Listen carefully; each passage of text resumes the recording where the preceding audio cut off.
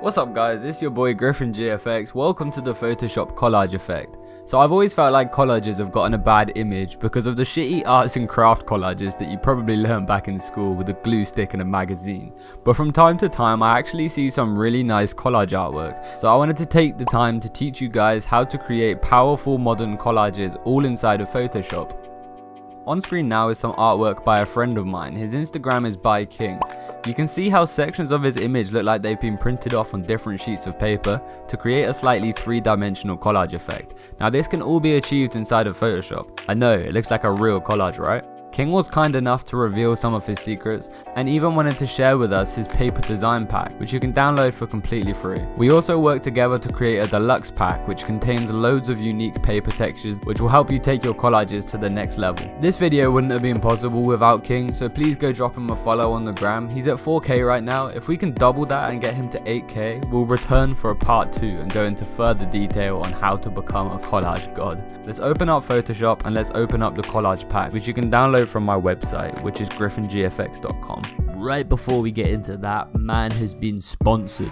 So this video is sponsored by 𝗗𝗘𝗩𝗜𝗖𝗘, who makes smart wallets. Now you guys know I don't really have sponsors on the channel, and it's because I don't want to promote things that I don't actually want to support, but these wallets are honestly very cool. So the main thing that makes 𝗗𝗘𝗩𝗜𝗖𝗘 smart wallets stand out is because they have this little button on the side which makes your cards slide out, so you could use a contactless payment without even opening your wallet. They also look very nice, they're very light, it's good quality leather. They also have built-in technology which allows you to cool your wallet if you've lost it, or even track it if it's not nearby. The technology is solar powered, and just 2 hours in the sun will keep your wallet powered for 3 months. So if you guys think these wallets are as cool as I do, then you can check them out using the link down below, and make sure you use code GRIFFIN15 so you can get 15% off any wallet on their site. You're supporting them and you're supporting me. Alright, anyway, back to the video. So, I'm going to start out by trying to teach you how to get something similar to King's work. When you look at a piece like this, it can be a bit overwhelming, but it's actually not too difficult to create once you know how to do it. So I'm going to go online and look for some photography I can turn into a collage. I usually use Pinterest. If you're looking for artist photography, try using a website called Last.fm, as the photos that they have on there I really don't see anywhere else on the internet.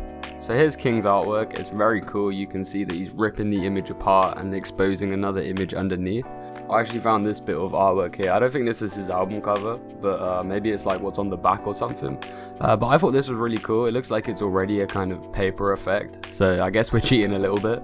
But I'm going to use this in order to show you how to do the effect. So I went into the collage pack and I found this. And I'm going to basically show you how you can combine these two images to create the effect that you've actually printed and ripped up the kamikaze cover. So we're going to put the paper texture on top of the kamikaze artwork, and then we're going to go through the blend modes. You see where it says normal? We're going to change that. Now most of these are probably not going to work. Most of them are going to look like complete shit, but there's going to be one or two that is going to pop out. Like look at this one for example. So you can probably tell that the quality of this paper is letting it down. So what we can do is we can sharpen. Now I like to use sharpen more because it's quite an extreme sharpen. And what's good about paper is there's often quite a lot of grain inside the paper. So it kind of doesn't matter how much you sharpen it. If anything, the sharper it gets, the more realistic it looks. I'm going to apply a clipping mask so we can see what it's looking like properly.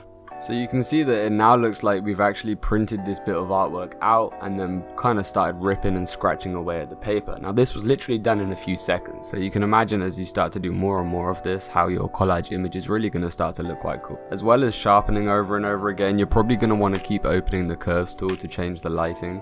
If you make the darks darker and the lights lighter, it's probably going to look a little bit better. Something else that I like to do, which you can also find in the design pack, is use a halftone texture. Most paper when it's printed, especially on like a magazine or something like that, the picture is never perfect. It's been cut up with lots of dots and it's called the halftone pattern. So you can drag the halftone in, put it over the top, create another clipping mask. You want to make the halftone pretty small. So I quite like this one. It's blend mode divide. So now the main difference between mine and King's here is you can see his is actually revealing another image underneath. Now all it takes to do this is the right kind of paper texture. But if you're online looking for this kind of stuff, it's going to be quite difficult to find. So what we're going to do is we're going to go and get a bit of paper, like a real piece of paper outside of Photoshop, and we're going to start to rip holes in it and basically crumple it up a little bit and then take a photograph of it and scan it in. Or not scan it, you know, just email it to yourself. Just get it from your phone into your Photoshop document. So let's go do that. Alright guys, so ripping up your own paper is obviously the best thing you can do because it means you have complete flexibility and you don't need to use someone else's templates. But maybe you live in an igloo in Antarctica and you don't have access to any paper. What I've done is I've ripped up 10 pieces of paper myself with multiple layers to them, and I'm going to put that in the free design pack for you, so you can skip this stage if you'd like to. So here's the image that I've taken of the paper that I've ripped up. The quality isn't really that great and the paper's at an angle and the lighting of the paper's a bit weird, but I guess this just proves to you it doesn't really matter. You can change all of this in Photoshop. So I've gone for a black background because obviously it contrasts most with the white. So using the magic wand tool, I'm gonna shift and left click into each of these paper rips, and then I'm gonna go select, modify, expand, and then I'm gonna expand it by 1 or maybe 2. Let me see what 2 looks like. Okay, I think 2 is perfect. So what that did is it just pushed the selection a little bit further back so that we're actually cutting some of this image out. So now I'm gonna hit delete. Now I'm gonna hop back online and I'm gonna try and find some imagery that I'd like to put on top of the paper and underneath the paper.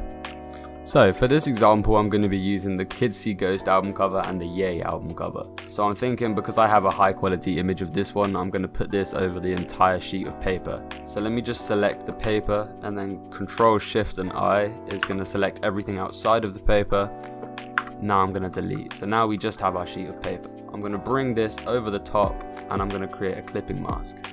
Cool. Now once we've done this, a bit of advice that King gave me was to actually duplicate the paper layer, bring it back on top of the photo, create a clipping mask, and then set the blend mode to multiply. Now what this is going to do is it's going to allow the paper rips to actually show through. So for example, if you see here, there's a bit of texture, there's some cracks and stuff going on, and without the multiply, they're just not there. I'm also going to place the halftone image back on top. I'm using blend mode divide because it makes the colors nice and saturated. Now I'm going to position the Yay image underneath the paper. I'm going to sharpen it just because the quality isn't amazing, and I'm also going to add a halftone to this image. If you add a drop shadow to the paper layer, you will see that it now looks like the paper is actually sitting underneath. You know, the rips actually look a little bit more real. And something else that you're now going to want to do is using a rubber, right where the edge of the rip is, you want to erase the image. Because if you've noticed, at the edge of a paper rip, the photograph kind of tears a little bit and you just see the paper exposed underneath. So I find that when you use a default rubber trying to do this, you don't get a nice effect. So instead I'm using Kyle's Natural Edge Eraser.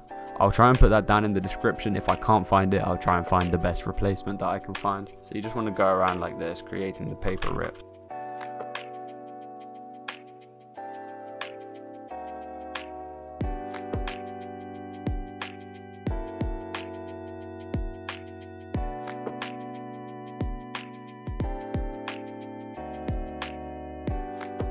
In my opinion, the drop shadow is looking a little bit too extreme right now, so I'm actually going to turn it off and I'm going to demonstrate how you can create your own shadows. You go to the layer that's directly underneath the top paper layer, and then you make a black brush. We're going to turn the hardness of the brush down, and we're literally going to draw the shadows ourselves. Now what's cool about this is it's going to be a little bit random, whereas if you use Photoshop's drop shadow, it's a little bit too consistent, because you probably know that with paper, when it's ripped up and placed on another bit of paper, different parts of the paper are going to be higher up, creating different shadow sizes, and the drop shadow just doesn't really allow you to do that.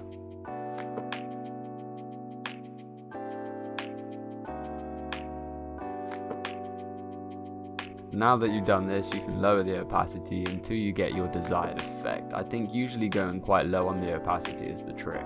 So that basically explains how King does it. Now you can see with his, he has a lot more paper scratches on top. This really adds to the collage effect. You can either do this again just by scratching the hell out of your paper, or you can go ahead and use a texture like we did on the kamikaze one and just apply it over the top of your image. So you've probably seen with collage art, if you want to put some words and typography onto the artwork, people typically find magazines and newspapers and cut out letters. Now I found this really cool tool online which basically generates letters for you. I'll put the website link down in the description, but this is how it works. You type out what you want. I usually type it out a few times just so I've got more letters to choose from. And then once you've got this, you can literally just right click, copy each letter and paste it straight into your Photoshop document. Once you've cut all of them out, I recommend rotating some of them a little bit like you've really stuck them on, and then maybe just throw a little drop shadow on so that it looks like they're sitting on top of another paper layer. Alright guys, I just wanted to say the main reason I actually made this video is because for the past week or so I've been doing lots of these collage effects on my Instagram. I've also started doing speed arts on Instagram, so if you don't follow me then go drop a follow. If you've actually come to this video from Instagram, because I know a lot of you were commenting asking for the tutorial, I hope I covered enough to explain how I do the Instagram posts. I guess they're a little bit more complex, but if I've missed anything, then leave a comment. If you guys want part 2 where me and King are going to go into more detail, all you have to do is go drop him a follow and let me know that that's what you want by dropping a like on this video and leaving a comment. Anyway, that's going to be all for this video. I hope this was useful. Check out the other videos on my channel. I have loads of graphic design tutorials. Hit that subscribe button if you want to see more, and that is your boy out. Goodbye.